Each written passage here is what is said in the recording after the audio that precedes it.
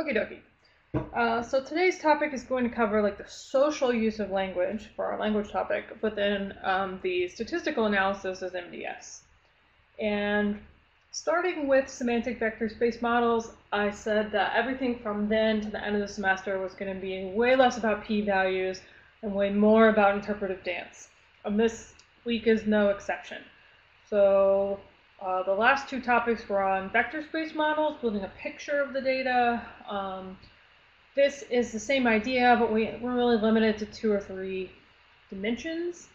So it's really handy for creating like a low-dimensional picture of the data.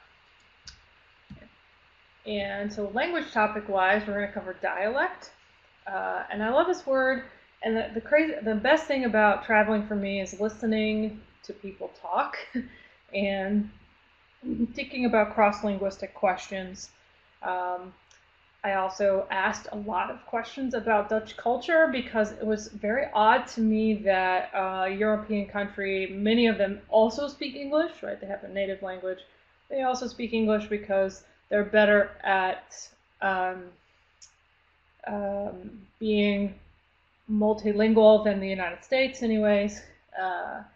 But I swear I didn't meet a single Dutch person who didn't speak English. And so I asked one of them, like, when do you guys start learning English? Because your English is better than mine. It's my native language, right? And the person was explaining to me, like, oh, we learn it in school, but every TV and movie is all in English. It's just subbed in Dutch. It's like subtitles. And they don't dub it, meaning they overlay the voice. He's like, so you just hear English all the time. And I'm like, oh, that's an interesting like cultural question of like, why don't they dub it in Dutch, right? So we're going to cover dialect, and I have a funny story about Van Gogh for that I learned on my trip. And really this is getting into language variety. So even within a single language, there are shades of the language, so to speak. So we'll see different kind of sub-languages. And sometimes those sub-languages become their own language. So for a while, Portuguese was kind of a subset of Spanish and became its own language. And talk a little bit about sociolinguistics. And I really like this chapter because it really helps cover like culture and language together. So if we think about languages, there's actually a hierarchy of them. So there are full languages, English. But often languages start as a pidgin. And pidgin is a new language that's developing when 2 languages kind of come together. So the joke about English is that it's 3 different languages in a trench coat pretending to be a real language. So Latin, German, and I forget the other big influence. But a pidgin is where sort of culturally 2 different groups that speak very different languages come together and they have to communicate, so we get a kind of a new mishmash of languages. So Tinglish, it's technically considered a mix of Thai and English. I'm from Texas, so the Spanglish, where we get the Spanish and English mix. But this happens in lots of different languages, it's not just English. And so you get kind of this halfway in between. But the vocabulary tends to be dominated by the language that is more spoken or has more money, so to speak. So many of these sociolinguistic trends are often tied to status as well, right? So why is English one of the most well-spoken languages? Well, that might have something to do with the U.S. cultural, not cultural, but like GDP dominance, right? And wars and all this other stuff. But this idea is that when we form new languages or decide what language is sort of global, these are tied to political events as well. As it develops into a full language, though, what you see is that you have the grammar of the original language, as this language is, and it moves away from that. So it stops being just kind of like a Lego block of language 1 and language 2, and just sort of piece them together, and starts becoming its own separate thing, right? So what we see is that the grammar doesn't quite match. The verb conjugations are a little different. Maybe the word order, the words that we're using, you get new words out of this. And so you kind of see it become its own, it's like a child developing, it becomes its own person. And as it develops into a new language, it's called a Creole. Creole is a pidgin that has developed into the mother tongue. When we say mother tongue, we mean language one, so your native language in a community. So this would be the preferred language, right? So you might speak multiple ones, but this would be the preferred one. So Louisiana Creole, with the big C, is a blend of English and French that you find in parts of Louisiana, little bits of Texas and Arkansas, kind of depends, that became the mother tongue of a community. Okay. This is really happening when we've got United States, kind of, and then we bought Louisiana. There's this huge French Catholic influence going on because of imports and Lafayette and all that jazz.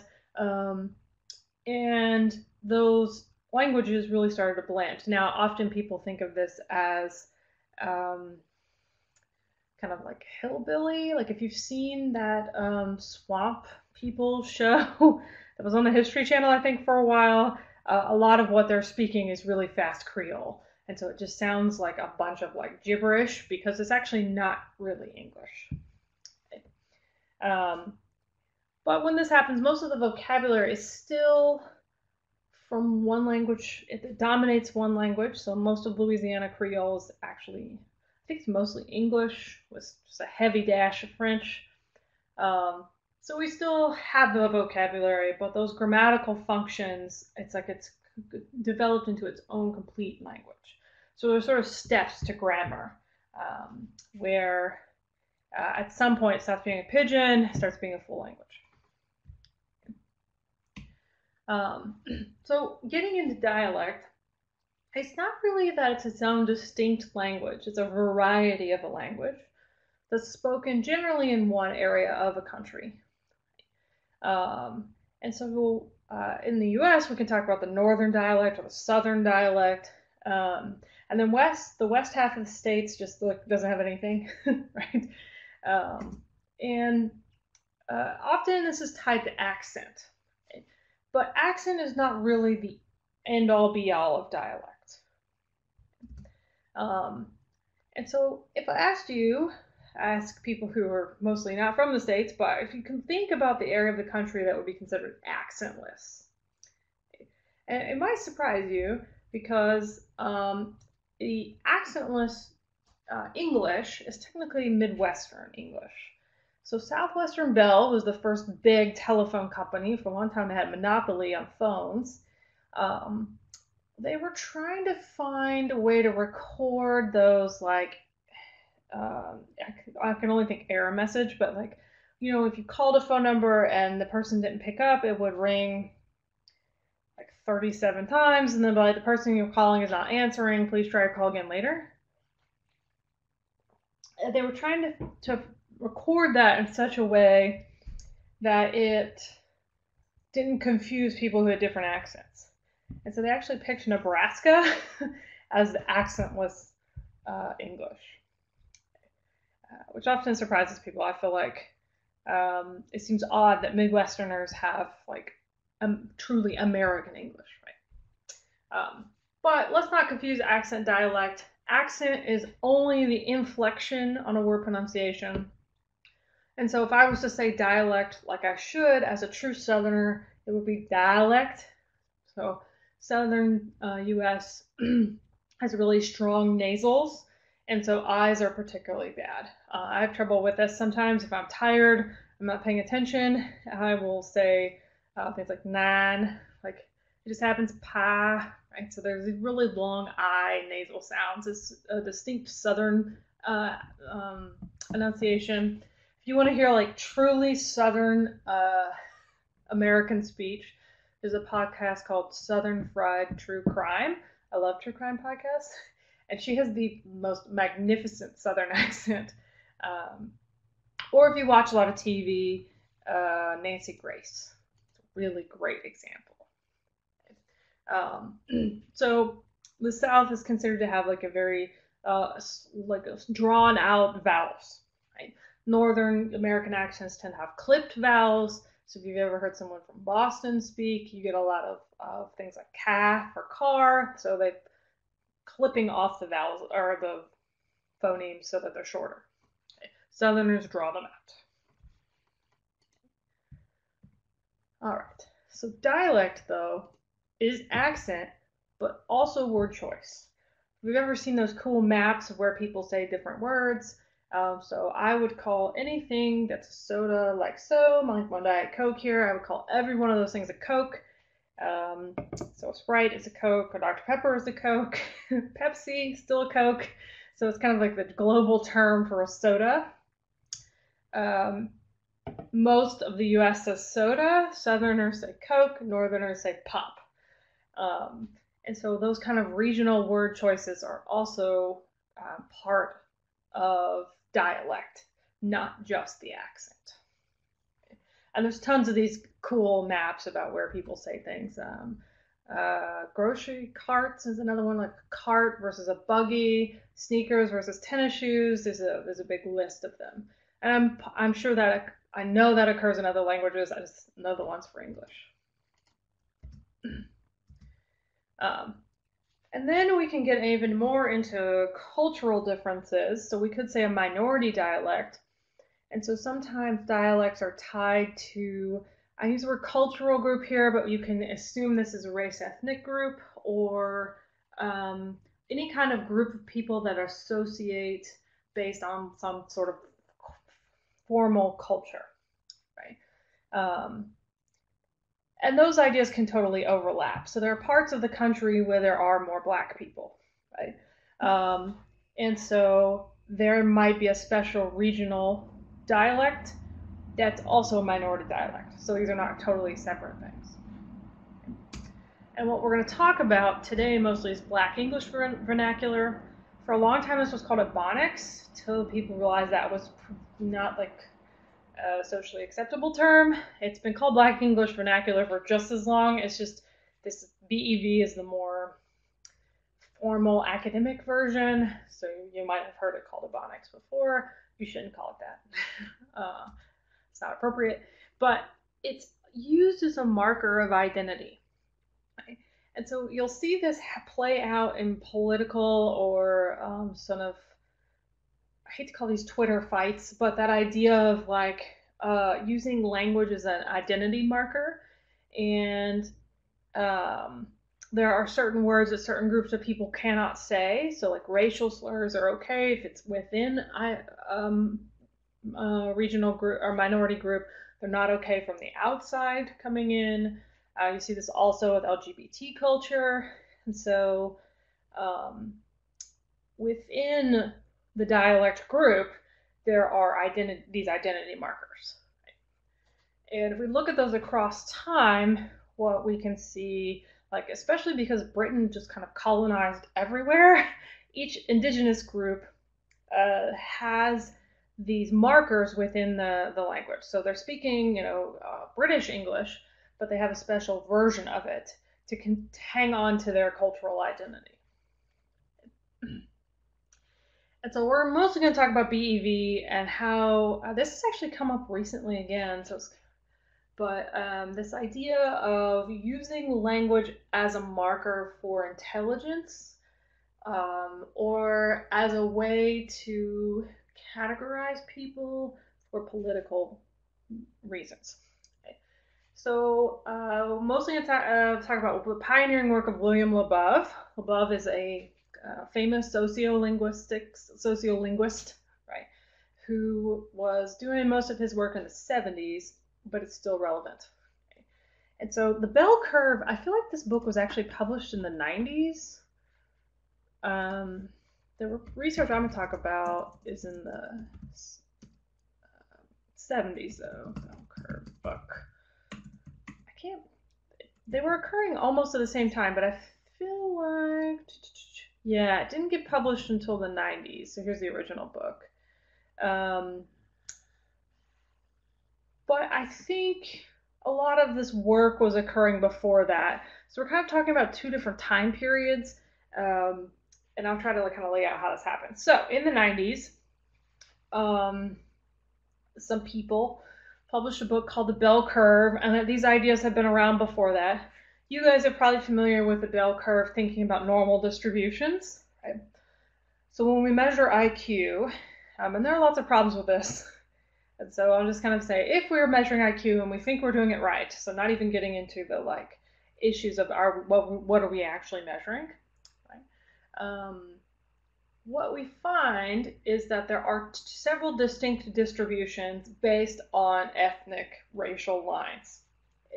We tend to find that Asians have higher IQs, sort of white people are the benchmark here, then Latinx folks and Black individuals tend to have lower IQs.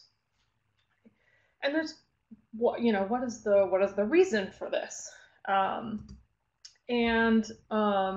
If we think that IQ is innate, it's genetic, there does seem to be a large genetic component to it.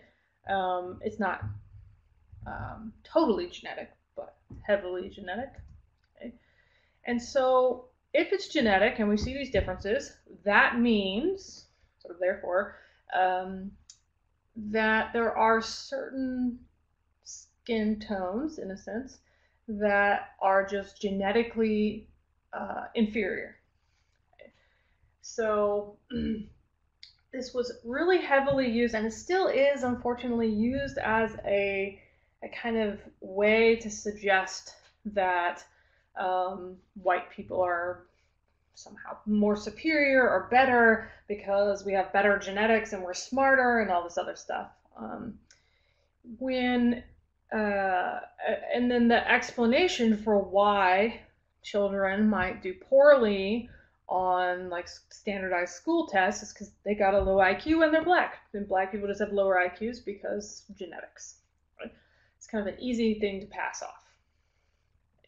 And so the Bell Curve book argues this point, sort of a genetic superiority argument. And the first versions of it were much stronger. The later versions of it kind of back off on this because there's a lot of criticisms here for, I hope, what are very obvious reasons. And tying this back into language, it's that these poor language skills that we see are because they have low IQ, and they have low IQ because of genetics.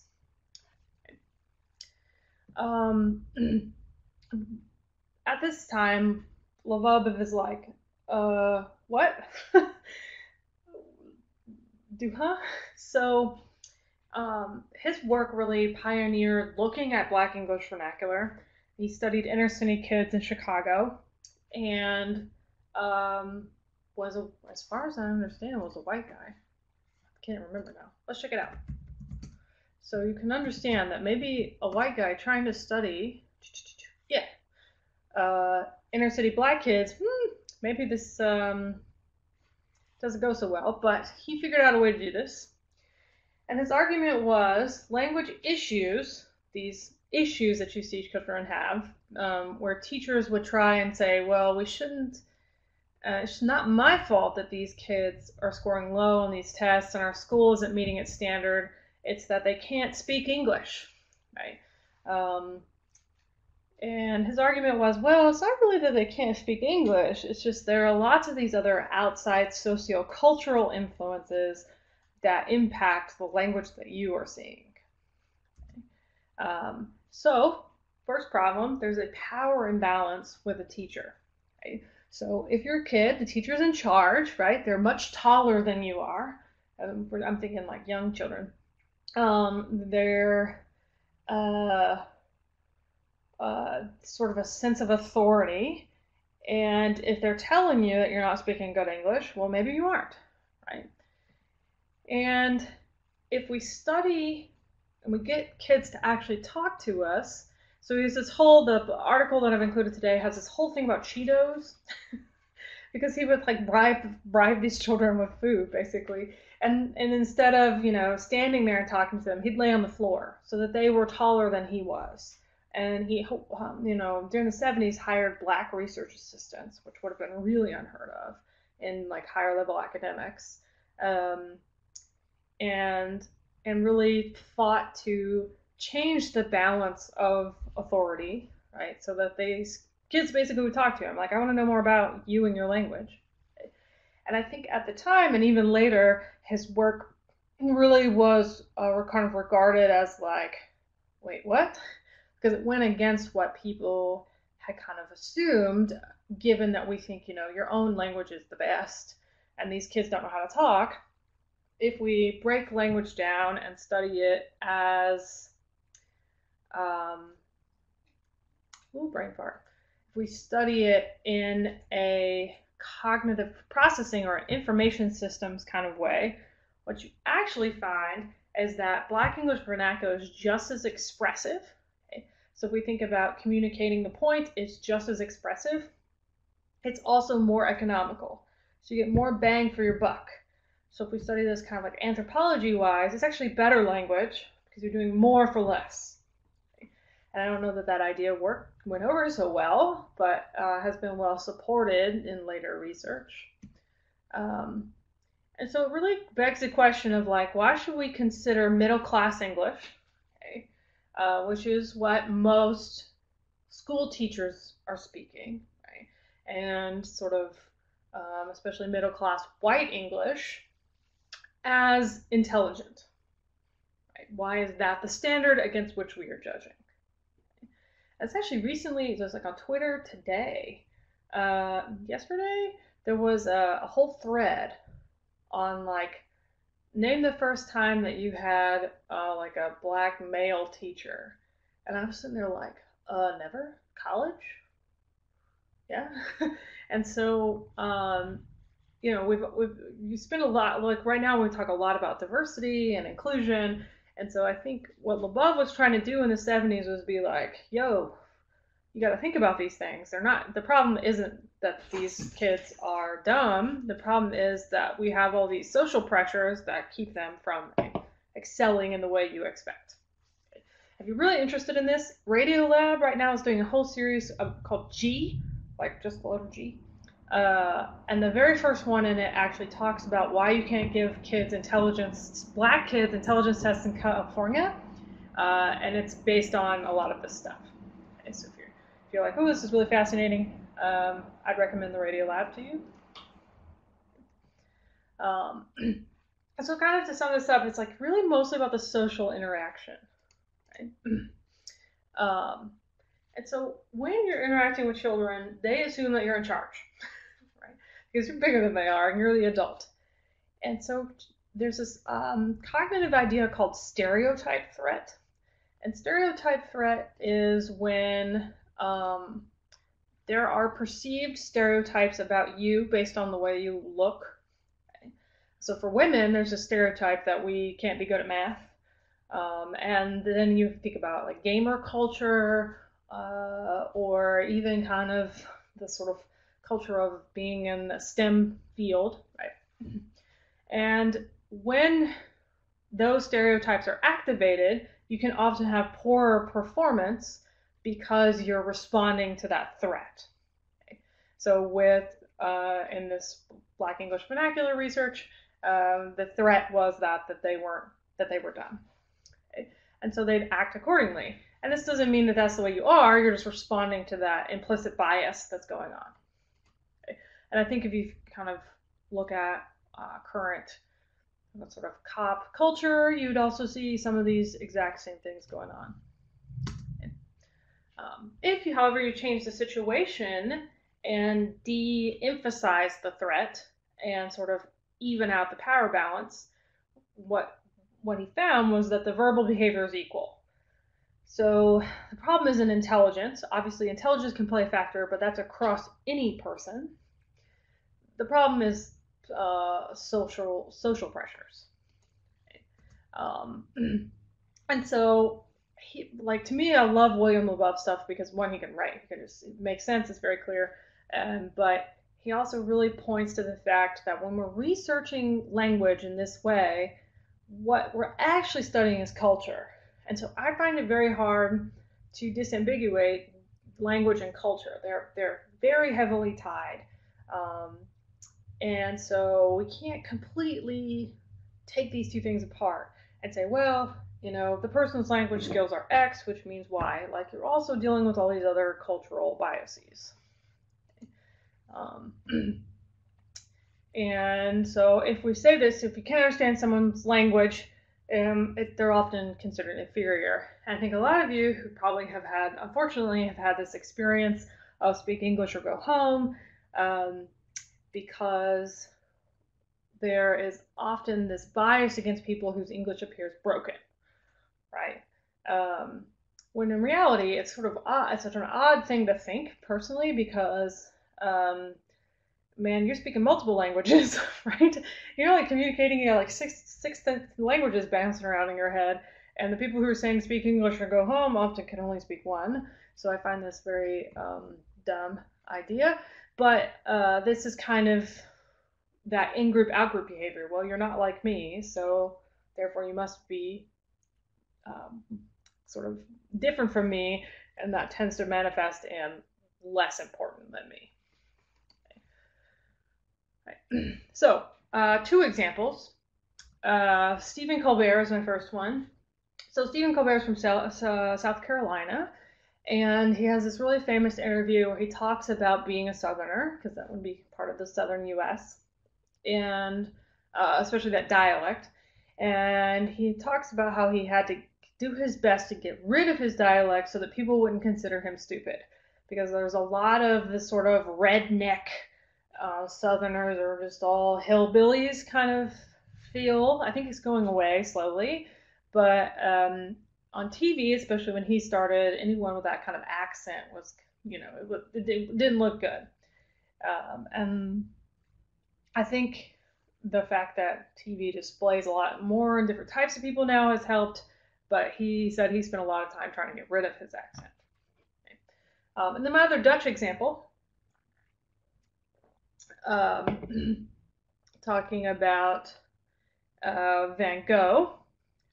So I was in my conference, I'm talking to a lot of people, mostly Germans for some reason, but we were talking about how Dutch was what I imagined German should sound like.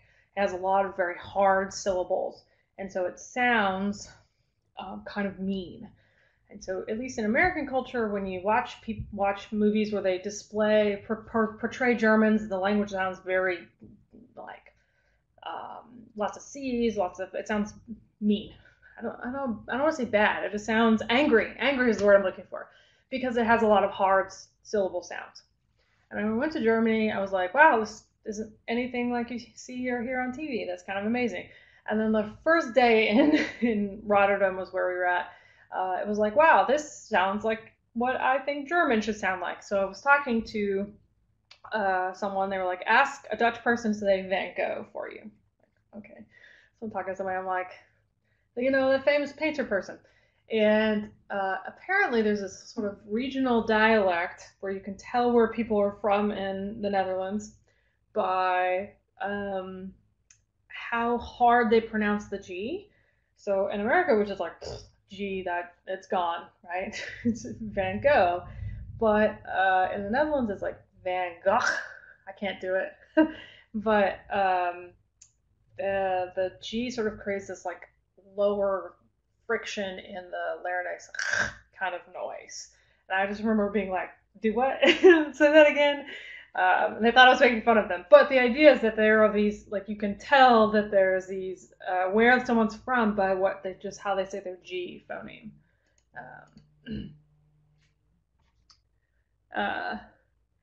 Yeah, exactly.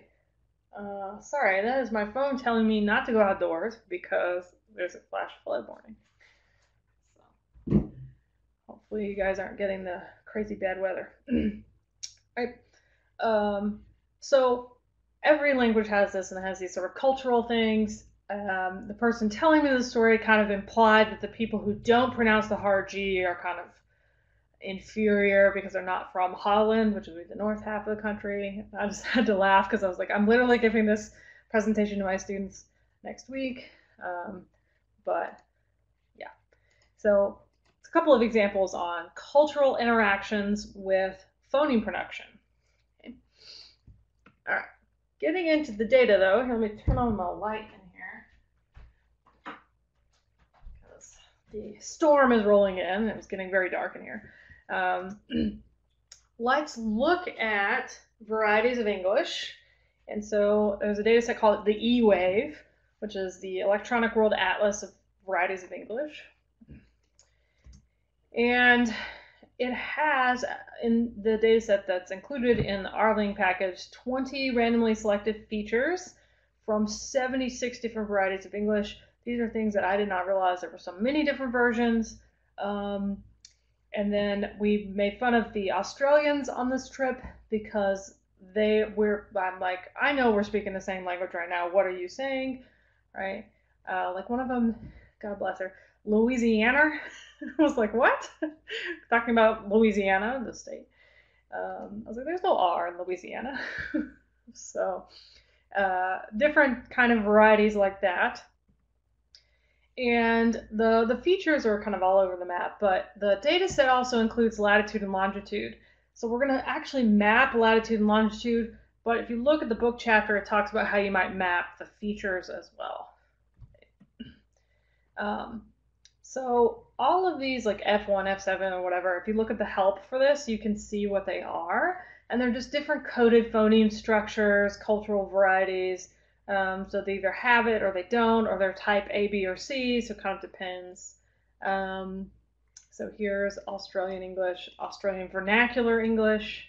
Vernacular is a really popular phrase when talking about variety. So it's what the data looks like. And for this example, it is not necessary to always do this on latitude and longitude, but the nice thing about looking at an example using lat long is that you can actually understand dimensions a little better in an MDS. So when you do this analysis for the homework, it's going to be just real data. It won't be latitude and longitude because I can't find a good data set for that, but let's map these onto the world.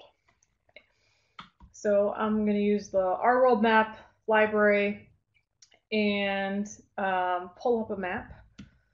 I'm going to plot that map. And I'm going to add the latitude and longitude points. And this is very similar to those snake plots and everything else that we've been doing. So we're going to just add different colors and we're going to color them. This code, I feel like I pulled it, kind of edited it a little bit from the book, and it only like half works correctly. You'll see in a second. I haven't quite figured out exactly what I'm doing wrong. If I need to add 20, for some reason the PCH values work better if they're in the 20s. I don't know. You'll see in a minute. But this is how you make that plot. You would color them, just tell it to give you different plots. We're plotting them by type. Back up a little bit. Type is a column that is out there that kind of maps what version of English they are. So let me show you guys.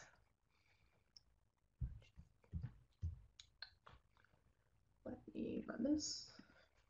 E-Wave. Okay, so we've got the row names are the label. So here's some pigeons in here. Okay, all of these different dialect markers. Region, right, is where it is in the world. Type here is the like level of the language. So it could be Creole, it could be a pidgin. High contact L1 varieties are things that are now the mother tongue of the language and where you had a lot of interaction between English and the original language. So you'll see this in a lot of places where Britain colonized. Indigenized L2 varieties are people who are speaking this as their second language. Okay. And then your sort of traditional L1 varieties are going to mostly be American and British English varieties. Okay. All right, so we're going to color this by type and put on a pretty legend. So let's look at that plot. And so it like kind of graphs 2 or 3 of them as the same one, and there's some red squares over here that aren't on the plot, so I don't know. I need to figure out what I'm doing slightly wrong, but we can look at where they actually are mapped onto. Right, so some traditional L1 varieties in Australia. You got some over here in the US. High contact L1s are different dialect versions. And then it would be helpful if we knew what some of these other ones are, but if you just kind of look at the map, it's clear that you can see, to me anyways, you can see Europe up here, right? And the colonization that Britain did, okay, and the US, but like in parts of Africa, India, and Australia. So a lot of like culture and politics going on there. This is just for fun though. What we're really going to do is do multidimensional scaling. Okay. So this is a descriptive visual technique. It's not a cluster analysis, but it allows you to cluster things in low dimensional space. A cluster analysis can create high dimensional spaces, meaning many clusters. Semantic vector space is the most high dimensional thing that you can do, where you can have many different, 400 different dimensions if you wanted. Multidimensional scaling kind of pares that down to 1D, 2D, or 3D space. And so you map the different variables together in these low dimensional spaces to see which ones kind of come together. Given that we're doing this in latitude and longitude, what we should see is that they group together by their latitude and longitude. Okay. We could also group them by type or any of these little dialect markers. And the way I've always thought about this is actually, it's not a social network analysis, but it's that kind of idea of like things that are similar tend to group together in space, multidimensional space. Things that are not similar tend to not. And so if I have a map of the school cafeteria, the people who sit together at a table are more similar than people who sit at different tables.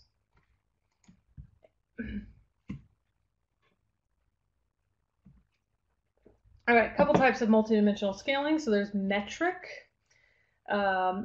This is where you're going to represent distance as precisely as possible. And the main one is classical, where it might be called a principal coordinates analysis sometimes. I'm not going to use that term because then it gets confused with principal components analysis. So that's kind of tricky terminology there. And then non-metric. And this is where you do this on very heavily skewed data or data that is categorical, where everything is sort of represented as ranks instead of the raw variable. And this is used when rank is more important than the original distance. So it's kind of the non-parametric version. So this is the difference between regression and log regression, basically. Hello, click, hello, there we go. So some things that we need to consider. So we want to represent our data as best as possible. This is true of every analysis. We're building a model that represents the data. And so we can look at stress as a measure of how much information is lost by moving the data into a low dimensional space. Okay. So I don't think my power will go out, but this storm is apparently pretty nasty. So if it does, I'll see you guys later. Just FYI, so if I just like disappear and don't come back, that's hopefully not what's going to happen, but I can hear the wind blowing. And we've had a couple of these really bad storms, and every once in a while I lose power. So just letting you know. Hopefully not. Anyways, so stress is information that's lost when you build a low-dimensional space. And so we don't want our models to be stressed, essentially, just like we don't want people to be stressed. So we'll see the difference between representing geography as a 2D space when it's really 3D. So there's this idea that the maps of the world are never perfect because by flattening them, we've totally screwed things up, right? So a lower stress score is a better fit to the model, okay, because it's less stressed out. That's the way I think about this. I don't know why they call it stress. I don't know why they don't just use fit indices, but you know, I didn't make this up. So, in theory, a multidimensional scale can be as many dimensions as there are variables minus 1, just like a cluster analysis. But in practice, that would be insane. So what people do is with these, we're trying to create the most parsimonious model, or the simplest model possible. And so you can't really interpret 4D space very well, and you certainly can't interpret 30D space, so most people stick to 1 to 3. And if you want to move up into the higher spaces, you do an analysis like principal components analysis or exploratory factor analysis, which is what we'll do next week. And simpler solutions are always better because they're easier to explain. And so what we'll do is balance stress and simplicity. So let's try one. So we're looking at dialects here, or different varieties of English, and in a multidimensional scale, we have to have distance. So with cluster analysis, we had the same issue where we had to put in the distances instead of the raw data. Okay. So we're going to calculate distance. In this case, since we're working with latitude and longitude, we're going to calculate distance as literal distance because that's the same idea as calculating maybe Euclidean or Manhattan distance. For the assignment, you'll use Euclidean distance. We'll talk more about that assignment next week because it is also tied to principal components. So you'll do an MDS and then an EFA, for example. So here I have created Earth distances, like the straight line. If I could fly like a bird and take a straight line between two places, what would the distance be? And I turned off miles. I think it's in kilometers. Don't quote me on that. But anyways, we're making it into a distance measure. Okay.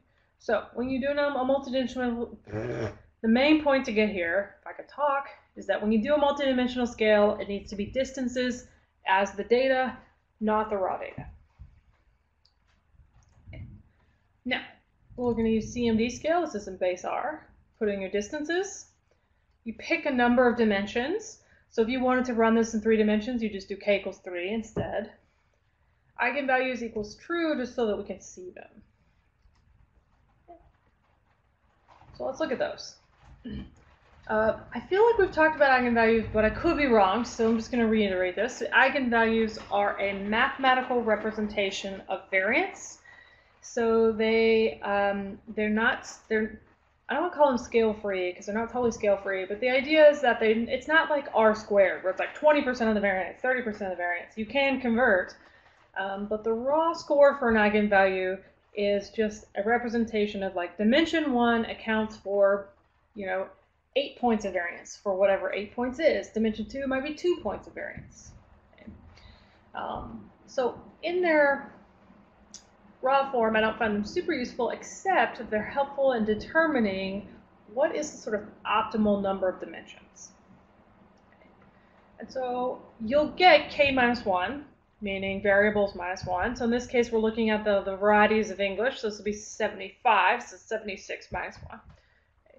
Only a few of them will be big, okay, because we can actually group these things together.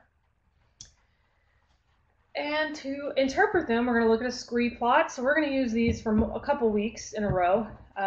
So a scree plot is a graph of eigenvalues that helps you determine the optimal number of dimensions. And so I'm going to plot the scree plot here. And the interesting thing about these is that they actually go negative, which is very odd because variance can't be negative.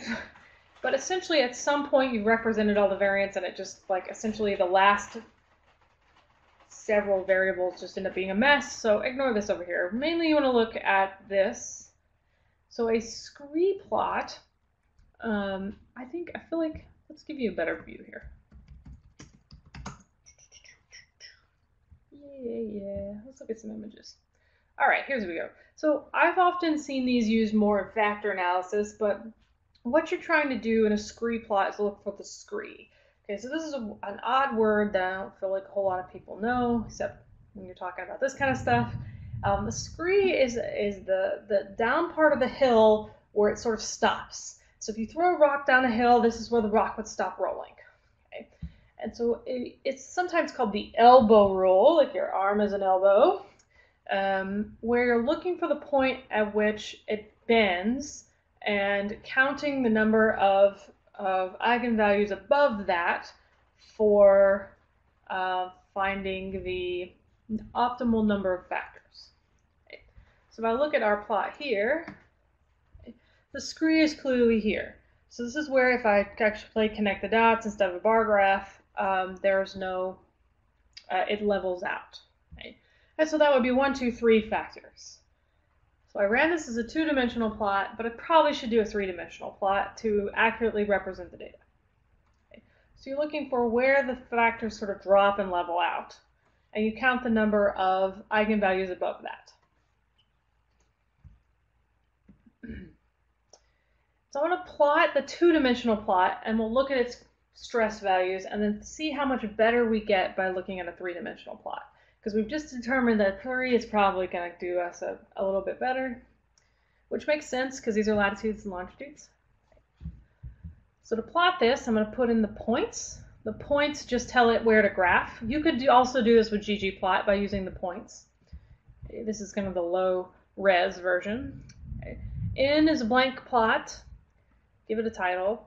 And then add the text with the row names, because the row names are what each variable is. Okay. This is very similar to our snake plots that we did last week, okay, or several weeks ago. I barely know what day it is because jet lag is real. So forgive me for that. When we did snake plots. Okay. So here's what that looks like. And by looking at this, if we kind of could zoom in and out of the different areas, this is a really great place that Plotly would be helpful because you can manipulate Plotly plots. But we kind of went super low tech into base R. What we see is kind of a globe, right?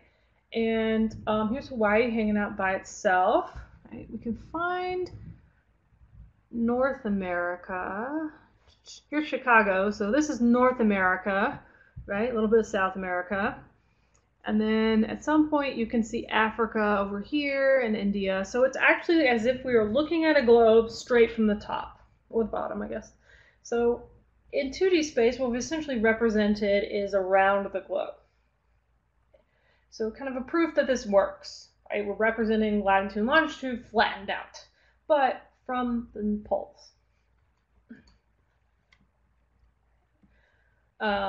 So that empty middle is because you can't have a language in the center of the Earth. Okay. And it gives us a nice split between the eastern and western hemispheres. It would be better if we tried 3 dimensions to see if we could get that split between northern and southern hemispheres. Okay. So let's do that. I ran a 3D plot by just changing K to 3 now. And with RGL library, again, I think this would be much better in Plotly because I feel like Plotly is just a much prettier graph for this. But matching the book here in the RGL library, you can make this plot. And I'm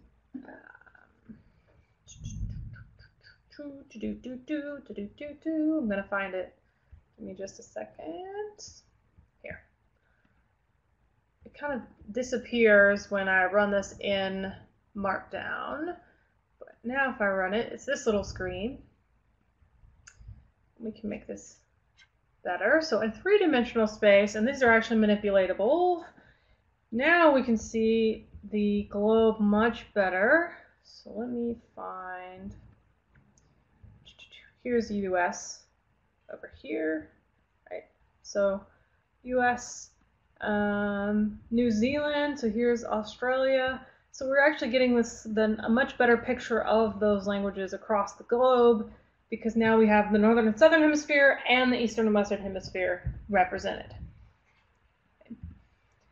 Now, if we weren't doing this with latitude and longitude data, I mean, this is like an easy interpretation. Look, it plotted lat long correctly, right? What do people actually do with MDS? let's say you want to plot dialect by their use of specific words. Okay. This is something we've kind of done multiple times, like let versus do in our example from Dutch. So let's say you're trying to figure out the cultural variety by the use of words.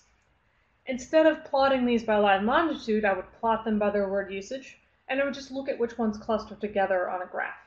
Okay. So what ends up happening is you get these little groupings where a bunch of them kind of hang out together in the top right. That's the top left, but in one of the corners of the data. And next week we'll make some plots of the different factor analyses, and you'll see kind of what I'm talking about. Okay. This is just kind of neat because we can look at what we know it should look like. So a 2D picture of latitude and longitude versus a 3D picture of latitude versus longitude. So the results are almost kind of expected here, but with a real MDS, I could then look at where they cluster together in space and be like, these are all the same because they all have the same characteristics. To know if or which model is good, right, we have fit statistics. So a goodness of fit is kind of similar to an R-squared. Okay. Most people use the second one. You can pick either one. I cannot, from the help guide, figure out what is really that different between them. But either one that I pick, I can tell that the 3D model is better. Okay? Because we're getting way more we're getting a better fit to the data when we include that third dimension. Duh, right? Stress, though, is the more commonly reported statistic. And this is the unfortunate formula, right? So it's a measure of the distances, the real distances, minus the predicted distances from the model squared. That should sound very familiar. That's the formula for standard deviation, right? X minus the mean squared, or residuals in a linear regression model, the actual score minus the predicted score squared, divided by those real distances squared. Okay. And this is just for each distance in each dimension. Okay. And then take the square root. Okay. So this is how you math that. In R, there's no good function. So the stress for a 3D model, I did 3D first for some reason, sorry, is lower than the stress for a 2D model, which implies that the 3D model is better, okay? Because lower stress is better. I think that's an easy thing to remember, right? And that matches our goodness of fit statistics. So we should use 3D when we're talking about 3D objects. And so you can also interpret them. There's some characteristics that people use, or like kind of cutoff scores, where above a 0.2 is poor, below between 0.2 and 0.1 is fair. So we're actually only in that fair category at reconstructing the data. Between 0.1 and 0.05 is good, below 0.05 is excellent. Okay. So stress is very similar to the residual statistics that we'll talk about next week when we look at factor analyses. So if you've ever done any kind of structural equation modeling or factor components analysis, this is the idea of a residual statistic, where we have the real data, the model data, and you want them to match as close as possible. So stress is a measure of mismatch. Right? So a perfectly matched model would have zero stress, and then the higher the scores get, the more mismatch, or the more different they are. Okay? Whereas things like goodness of fit are the other way around. It's how much those two things match. I find this dumb that we have both of these, but anytime you see a goodness of fit statistic where it says good in it, the value should get closer to 1, the better they are, because it's a measure of match. And then anytime you see residual statistics like stress, I call these badness of fit measures, the closer to 0 they are, the better they are, because they're a measure of mismatch. So where is the mismatch? So similar to kind of a snake plot, we're going to create what's called a shepherd plot. I think shepherd plots are interesting, but their utility, mostly because I think they're good at seeing kind of quickly if the model's really bad.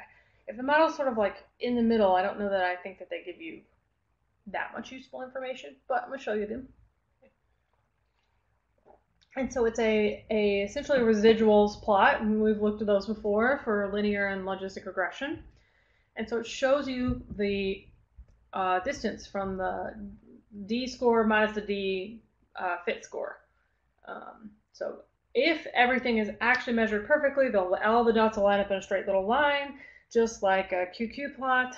The further they move away from the line, the more mismatch there is. So that x-axis shows you the distance between each pair of dialects. So this is going to get crazy real quick. And the y-axis shows you the estimated distance between each pair of them. And so if, like I said, they're measured perfectly, it's a one-to-one kind of situation. I already said that. Okay. And outliers are these dots that are really far away from the diagonal. Okay. And what we could do is if we have a bunch of these, I would tell you to plot those really high numbers and label them to see which combinations they are. Because it's not like the dot is one particular row in the data, the dot is one cell. So every, when you do distances, right, you're doing every row in this example to every other row. And so you've got a map of everything compared to every other thing. And if you're plotting the outliers and there's one particular one that comes up over and over and over again, so let's say it's Australian English for this example, then I would figure out why that one row is the problem. Like take it out of the model and try it again, see what happens. So this is similar to one of the assignments where JCN, one of the variables, was really wrong. And if you took it out of the model, it worked much better for cluster analysis. Similar idea. Okay, so let's look at those. So to create a shepherd plot, you use from the mass library the shepherd function. You put in the real distances, then you put in the modeled distances, okay. And then plot that. And you can add these line types that just kind of, this makes the dots and adds the proper lines to it. Okay. So let's look at that plot. And this is a little squished because of the way it's printing. So let's look at it here. I think if you make it just a bit more square, right, what you see is it's actually pretty straight. There's maybe a slight curvature here, but you know, most of these dots are very close to a one-to-one line, so where x equals y, where the distance and the model distance are the same. And if I wanted to figure out outliers, I would mostly kind of be looking at these little dots out here. But 76 different rows times 76 different rows, right, is a lot of combinations. So if I wanted to know, like, oh, there's some really bad like dots out here, what I'd do is figure out the super high difference scores and just sort of look at those. So the plot is a really quick and dirty way to say, oh yeah, there's some really bad outliers, I need to figure this out. Or, oh, you know, most of these dots are pretty close to the one-to-one line. Okay. I think you can do that. Let's rerun this real quick. I think when you create this data set, you can look at it as such. Oh, right, yeah. It's a list, so it's a measure of the different points in space. So you'd have to subtract x minus y and figure out which ones have the highest scores. Okay, so you'd have to convert this to a data frame and kind of do a little bit of cleanup, but you could figure out which ones had the highest distances. Okay. Differences in scores anyway.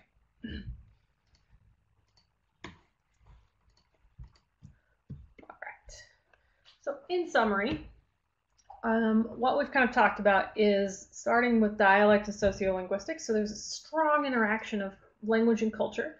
And we'll talk about a little bit about Sapir-Whorf on a different week, which is a really famous theory that language determines thought, right? So culture can't really be separated. So instead, we should study it, right? And think about these decisions that we make based on language and how that's actually culturally driven and maybe not genetically driven. Right? And so a good tool for mapping into low dimensional space that would make nice simple models that we could look at will be multidimensional scaling. If you decide that your data cannot be represented by 1 to 3 dimensions of space, then you should do what we're going to do next week. Talk about principal components analysis and factor analysis. But MDS is just a really quick and dirty tool to creating a simple picture of the data. Okay. Cluster analysis is another kind of good way to do this. They're very similar. They both rely on distances. Goals a little different, but kind of similar analyses. For factor analysis and PCA, we're really kind of looking at what variables have the strongest relationships together, and we'll actually get a measure of how strong the relationship is to their dimension. At the moment, we just kind of know, like, here's where they are in dimensional space. Next week, we'll talk about, like, here's how well that maps onto this dimension. Right? So if I have, a factor of North America, how North America is this language? It's kind of the idea. So we'll get kind of regression weights for that. And then we'll also do correspondence analysis, which is sort of a mix of multidimensional scaling and principal components, where we can actually create categories. And so we'll go back to talking about categories because we did those a couple weeks ago, like a month ago now. Okay. So in contrast to cluster, this is dimensions of variations rather than just you're in cluster 1, you're in cluster 2. This allows me to think about 2 or 3 dimensions. So each piece kind of in multiple ways instead of just saying 1 cluster, 2 cluster. Okay. And the downside to an MDS is that you can't say a whole lot about the location of those points to each other. That's next week's analysis. Okay. So, I don't know why this has a weird dash at the end, but it's not limited to continuous data. We can actually do multidimensional scaling on categorical variables. You could calculate what's called Gower distances before starting, and then use a metric multidimensional scale, or you can use a non-parametric version of it as well. Okay. So it's not limited to just latitude and longitude. Okay. We could do dialect markers as like yes/no variables as well.